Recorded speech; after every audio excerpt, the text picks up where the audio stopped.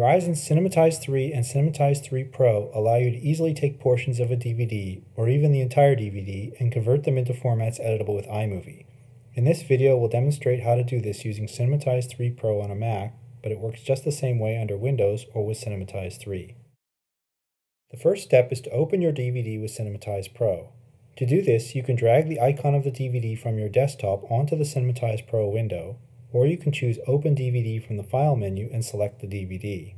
Cinematize Pro works equally well with DVD files on an actual disk or DVD files stored in a folder on your hard drive. The next step is to select your clip. To quickly locate what you want, you can easily preview video, audio, and even subtitles together, all in perfect sync. Your clip can be as short as a fraction of a second or as long as the entire movie. In this demo, we'll make the start point here and then put the end point here to make a short clip.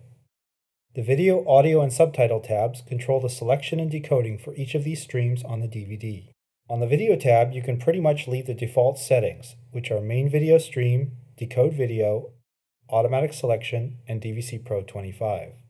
On the Audio tab, you select which audio track you want and then leave the rest of the settings pretty much at the defaults: Decode Audio, 2-channel stereo, normal dynamic range, 16 bits, and 0 dB volume gain.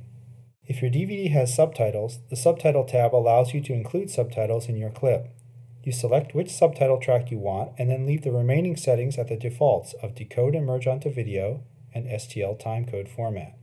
In this case, our DVD has no subtitles. The Output tab controls how you want to combine things together for your final output. On the Output tab, you need to choose High Quality Output and then QuickTime. Then click the Options button and make sure to use the default settings. QuickTime movie type should be set to self-contained with all data, and QuickTime playback aspect should be set to do not include aspect flags. Now let's click Add and add this clip to the batch extraction list.